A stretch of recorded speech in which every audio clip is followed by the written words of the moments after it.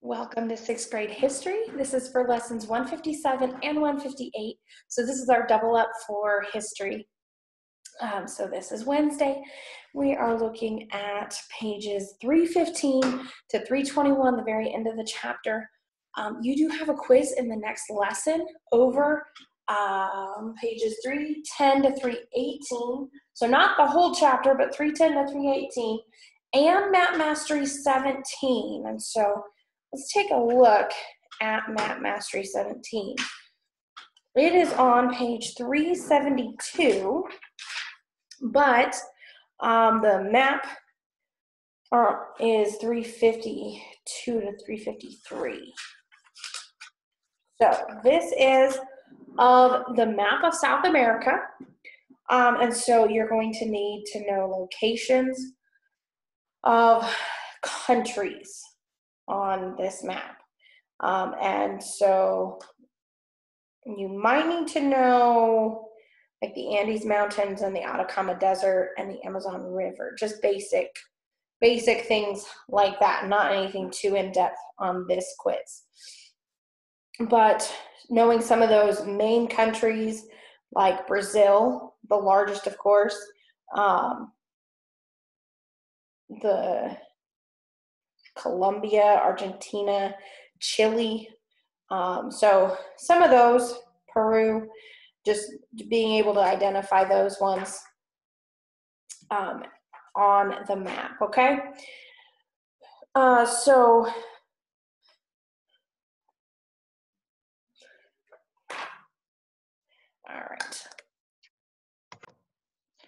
all right, so I'm gonna do a little bit of a review with this map. So first of all, I want you to find, so make sure that you're on the map page, find Brazil, okay? That'll be the easiest one to find. So find Brazil, put your finger on it, okay, very good. All right, now I want you to find Ecuador, okay? There, right, with where the Andes name is, at the top there in green, Ecuador. All right, find Suriname.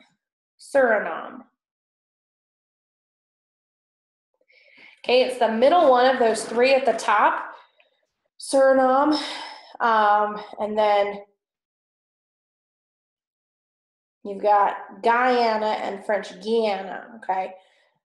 So Guyana, Suriname, and then French Guiana, the way those orders. Okay, find Paraguay.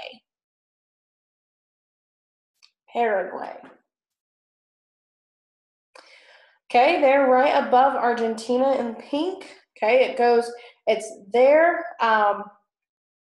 There's a little bit there, and then above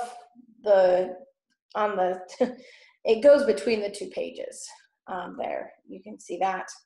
What about find Colombia?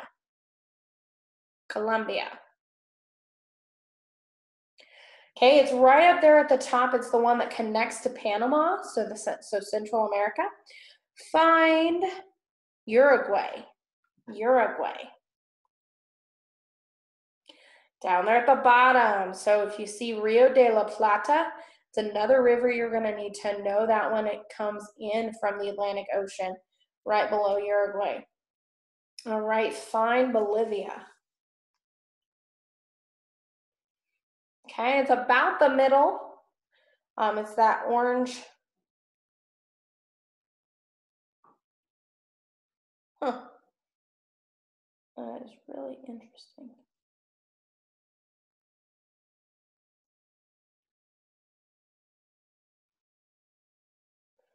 Oh, these pictures aren't lined up quite right. Okay, sorry, that's okay. Bolivia's there. Find Chile. It's an easy one too. It's that long green one along the back side. Find Peru. The purple one there at the back underneath Ecuador. Venezuela. Between Colombia and Guyana. And Argentina. is the big one in the bottom. So you have Chile and Argentina. Those are the two that make up that bottom section of South America, okay? So study those. Make sure to know those for your quiz. All right. The Amazon River. We have some things that we know about the Amazon River, of course. It's the second longest river in the world, but because of its the volume of water and how deep it is in some places, it's actually the largest river in the world. And so it contains more water than the Mississippi, the Nile, and the Yangtze River together. All three of those. Yangtze is in China. Okay. It's about 4,000 miles long. It's only a few miles shorter than the Nile, so that it would be the longest if it was a few miles longer, but I think it ran out of room. And so it begins high in the Andes Mountains of Peru and flows eastward through northern Brazil into the Atlantic Ocean, okay? It has a lot of tributaries, and those are rivers that come off of it. But, and many of them are over, 6 of which are over 1,000 miles long. The longest tributary is the Madeira River. And this one goes south of the Amazon. So you have the Amazon River that goes about straight, and then the Madeira kind of goes south, and you can see that on the map. But this is one that you will need to know before the final test. I do know that. We've got several rivers in North and South America that you're going to need to know. The Madeira, Amazon, Mississippi, and several of its tributaries, Ohio, Missouri, and Colorado, and not the Colorado is a different place, but yeah, there's 3 of them off of the Mississippi that you'll need to know. But we're going to be looking more at rivers as we continue, as we finish up. But so the Madeira is its longest tributary. It's over 2,000 miles long. So the Amazon River Basin is a tropical rainforest. It's the world's largest, and it stays about 85 degrees Fahrenheit, about the same temperature. It may fluctuate just a little bit, but it's about the same all year round. In South America, they call their tropical rainforests selvas, okay? There are many, many plants and animals in this region. We don't know how many varieties of orchids there are, because there are so many that no one has been able to count all of them. There's just so many of them. And they get a lot of rain. Of course, they're a rainforest, so they get 50 to 120 inches a year, depending on the location and the altitude. Many places receive well over 100 inches annually. There's the wide variety of animals: jaguars, sloths, anteaters, snakes, parrots, monkeys. Then in the river, there's manatees, piranhas, crocodiles, and giant leeches. Not fun. Some of the plants that you would find there are rubber trees. And you may think that was just something that someone made up, and that's not true. Rubber trees are actually, we actually get natural rubber from rubber trees, but there are synthetic rubbers, which are man-made, and they're made by chemicals. And they are cheaper than the actual rubber from a tree, but they're also not as good. The natural is always better. Okay, we're going to talk about a little bit about Jim Elliott, Nate Saint, Pete Fleming, Ed McCauley, and Roger Udarin, and the Aka Indians. And Quechua is part of that, and it's over there too, but it's anyway, so Jim Elliott was a yielded servant there, that Missionary Heroes on page 316, and their story, these 5 men had a love for God and a love for sharing the gospel with other people. And their love for other people, unfortunately, led to their death. But it was while trying to share the gospel with these people, and these people didn't understand. And so Jim Elliot and his wife went to Quechua, or to tell the Quechua people. And while they were there, his wife was Betty, or Elizabeth. It's short for Elizabeth. And while they were there, they heard of another tribe, a nearby tribe. They're called the Aucas. Now, today, that tribe is known as Waorani. So we don't call them the Aucas anymore.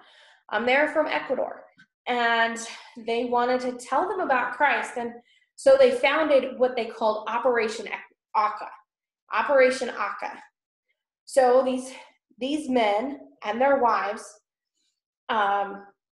Nate Sate, Pete Fleming, Ed McCauley, Roger E. Darren, and Jim Elliot went to try to form a friendship with them and try to tell them about Christ. Well, they started, at least one of the men were pilots. I can't remember if there were others that were pilots, but in those jungle areas, they would need to take a plane, and sometimes they couldn't land a plane somewhere, so they would they developed a system of lowering gifts to them by a rope. And so they had a crate full of gifts for the people, and they thought that as they tried to contact the people, that perhaps they would be open to hearing about Christ's love. And so they built a tree house on the beach of the Curare River, and then they flew over the village daily and invited them to the river. Finally, 2 Auca women and a man came out to meet them. And so then they gave them the gifts, and they took the man for a ride in the plane. They thought, well, now we'll be friends. Maybe now they'll be friends with us. But they left, and no one else came. A few days later, they were flying over the forest, and they saw some people running to the beach. And so they thought, this is it. And so they radioed their wives, who were not with them. It looks like they'll be here for the early afternoon service. Pray for us. This is the day. Those were the last words anyone heard from either Jim Elliot or Nate Sate. The Aucas had come to kill, not to be friends. And I don't think anyone really knows exactly why the Aucas thought these men were a threat to them. They didn't leave any of them to be witness of what had happened. But later, Elizabeth, the wife of Jim, and Nate's sister Rachel met 2 Auca women coming out of the jungle and told them about Christ. They went back to tell their tribe, and soon Elizabeth and Rachel were able to go in and tell them about Jesus, and many of them were saved. These were the people that killed the brother and husband of these women, and yet they were still willing to tell them about God. That just shows how great their faith was and how much they loved people and they loved God. Jim Elliot was known for saying this: he is no fool who gives what he cannot keep to gain what he cannot lose.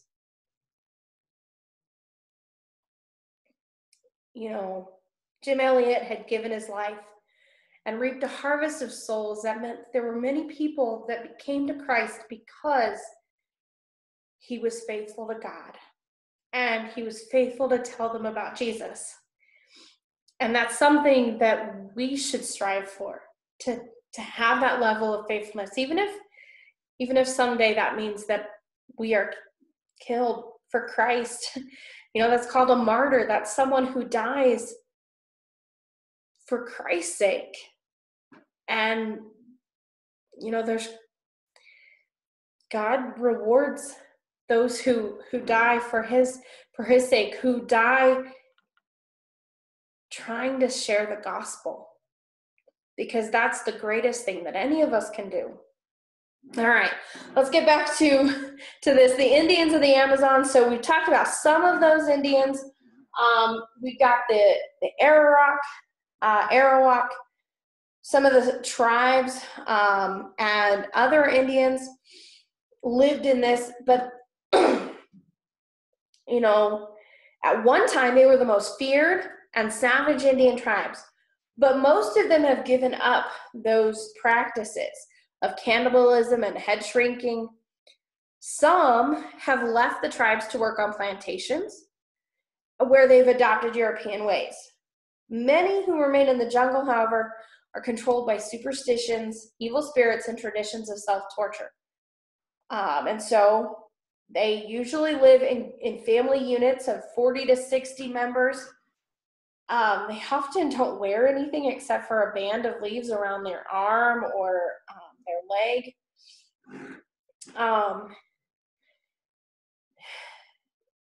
They believe that it will help them, give them extra strength in hunting and battle. They usually live in grass or palm fronds huts, and they'll share they'll commonly share a hut, which may be 100 feet long and almost 100 feet tall. Wow. Some will sleep on floor mats, but most will sleep in hammocks. The food that they eat. So they'll eat fish from the Amazon River, and then its tributaries wherever they are. Birds, monkeys, and other small animals from the jungle. They'll garden some. There's cassava, which is an edible starchy root. And so they'll clear a plot of land, and so they'll either clear it by hand or they'll burn the underbrush. And then they use that plot until it can't grow anymore. So until they realize that it has all the nutrients are gone from it, and so then they'll clear a new plot of land. So they have several ways of catching fish. They will sometimes beat poles along the river bottom to scare the fish to the surface, and then they'll spear or net them for dinner. They might beat the water with poison branches where the fish will die, but this poison won't harm the Indians. It'll just kill the fish. When they hunt, they usually use blowguns or with small darts tipped with poison, curare.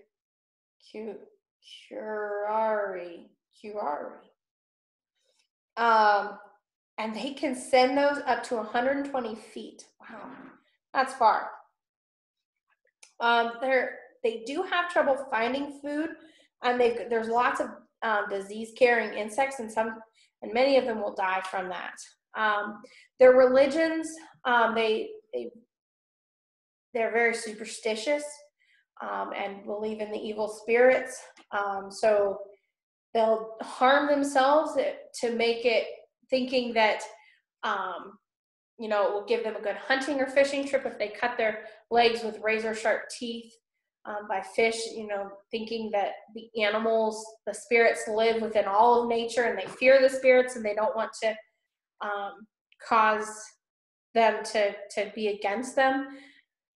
There's one tribe that grinds up the bones of dead relatives and eats them so that the spirits of the dead can be released and will not bother the living.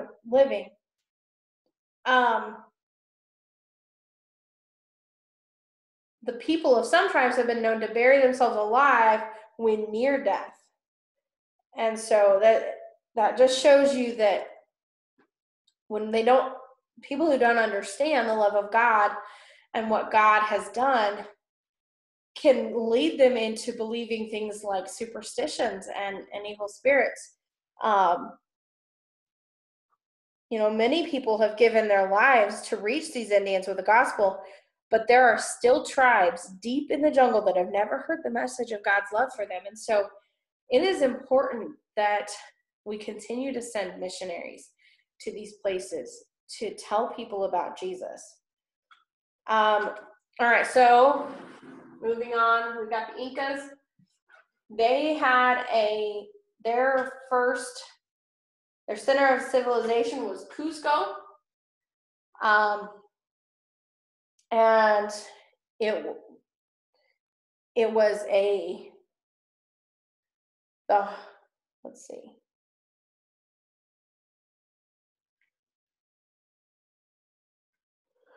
Oh, sorry.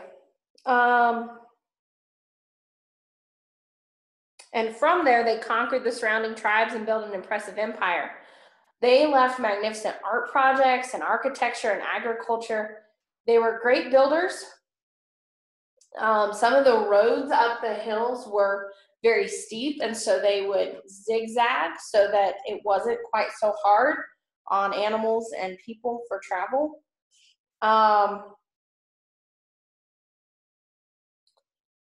With the social classes, they had rulers, nobles, common people, and slaves. So the rulers and nobles would live in these great stone palaces. They would have servants or slaves, and the common people were most of them, and they were farmers. Many of them were farmers.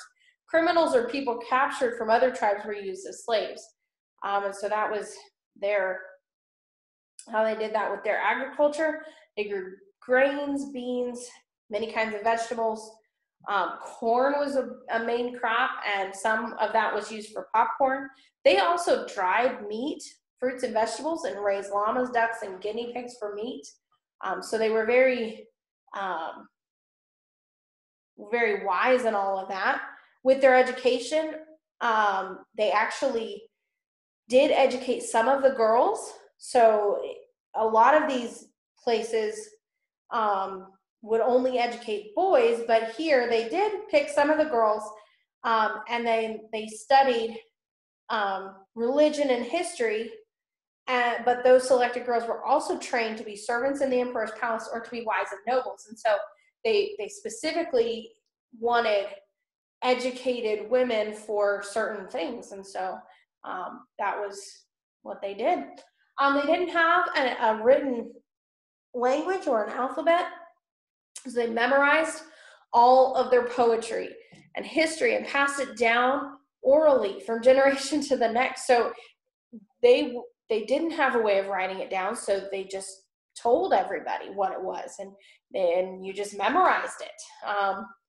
Their handiwork, they would weave beautiful fabrics from the wools of llamas and alpacas. They would also do stoneworking, but they didn't use a mortar, which would bind bricks or stones together. But their stones fit together so closely that a knife blade could not be inserted between them. So they were so good at that stonework that they didn't need a mortar in between. So that's pretty amazing. They did a lot with silver, copper, bronze, and gold, with refining it and making utensils and jewelry and other items.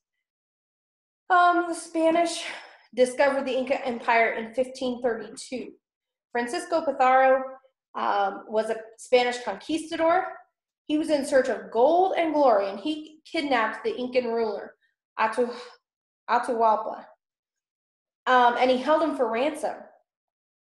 They gave him enough gold and silver to fill a room in the palace up to the height of a man. They gave everything that they could, trying to get their ruler back. But he was executed. The Spaniards executed him for rejecting Catholicism. You know, there were various uprisings between 1532 and 1569. And finally, in 1569, the Spanish defeated the Inca Empire. You know, the Incas don't exist as a nation today, but many people can trace their ancestry back to before Pizarro. many Peruvians still speak Quechua. That is the Inca language, okay? So that's where the Inca language comes in. All right, so then we have some explorers. We've got Cabral, Pedro Alvares Cabral. He discovered and claimed Brazil for Portugal.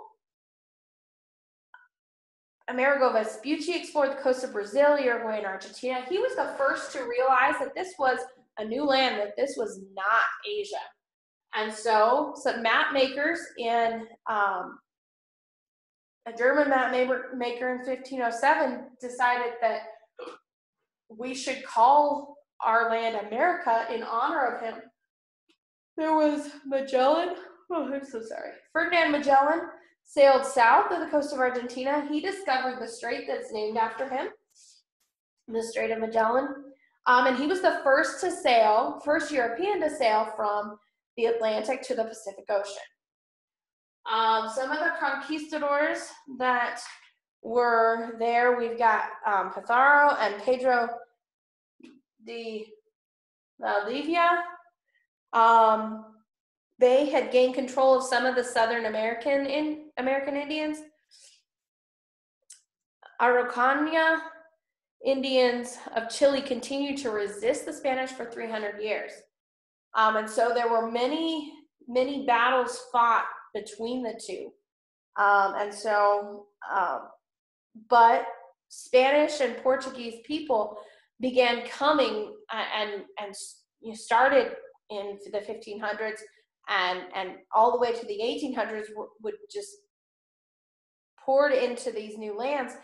And South America was fairly well colonized before the first English settlers landed at Jamestown in North America in 1607. So there were a lot more people in South America that the cities, there were cities and everything before our pilgrims came to Jamestown. All right, so there was struggle for independence. Jose de San Martin led Argentina and Peru in their revolt against Spain. He also helped Bernardo O'Higgins fight for Chile. And then we've got the George Washington of South America, Simón Bolívar. Okay, he was a famous patriot in this struggle. He was born in Venezuela, educated in Europe. Then he returned to South America after school and joined the fight for independence from Spain. Bolivar gave his own money to feed and clothe his troops. He freed Colombia, Venezuela, Ecuador, and part of Peru. The part of Peru that he freed became a separate country named Bolivia in his honor, okay? And so then by 1830, all of South America, except for those three Guianas, modern Guyana, Suriname, and French Guiana, was free of European rule. And so this man he's credited with that, with leading the people to this victory. You know, their greatest need in South America is for the gospel, because many of them worshipped nature beforehand, and then Catholicism was brought in, and many of them their lives were threatened, like the Incan ruler that was killed for that they were supposed to accept this belief of Catholicism when they had grown up so differently, and so they accepted the outward form of Catholicism and combined it with their own pagan worship. And so that's what happens with a lot of people that are forced to take on something, or they hear it and they think, oh, that's good, I'm just going to add it to what I have. But Catholicism isn't the truth any more than the nature worship is. And so there's been Protestant missionaries in the early 1800s that came. James Thompson came, an Englishman, And he started schools in Argentina, Uruguay, Chile, and Peru, using the Bible as the main textbook. So they were received warmly at first, but were later persecuted by Catholic officials. And other Protestant missionaries have faced hardships in going in there. Even one man was imprisoned for selling Bibles. And those South Americans who accepted Christ were ridiculed or persecuted from friends and neighbors. But, many of them stood firm to their new faith because this was a big decision. By 1900, there was a Protestant witness in every country in South America. Even today, there are many, many Christian missionaries in South America that are spreading the gospel, but there are still tribes that haven't heard any of they haven't heard of God's love. They haven't heard the Bible. They haven't been given the opportunity to make the decision whether to choose to accept Christ or not. And inside everybody, God, inside everyone's mind, God has placed this knowledge that there is something greater than ourselves. But if you don't know what that is, if you don't pursue that, you'll never discover what God has given to each of us. And but there's been many tribes, many examples of some tribes that have said, we prayed for someone to come and tell us about this God, this force that was greater than ourselves. And when they prayed, God sent a missionary to tell them the truth. They were ready to hear the gospel. And yet there are still many more that we can't forget that we need to be praying for. And if God opens the door of opportunity for you and wants you to go somewhere, you need to obey and go. So just some different things about the Indians in the Amazon and the Amazon River. So go ahead and read pages 315 to 321. Answer the comprehension checks on page 318 and 321. And then do CCU 17B, numbers 4 and 5, C, numbers 3 and 4.